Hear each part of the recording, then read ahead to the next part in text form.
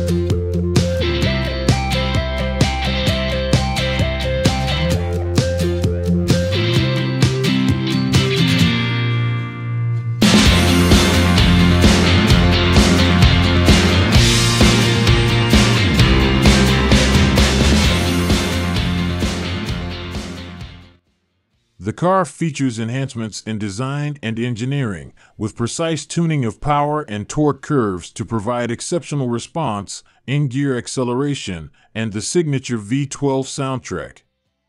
The DBS770 Ultimate comes with a ZF 8-speed automatic transmission and a mechanical limited-slip differential (LSD) at the rear for an engaging and connected driving experience.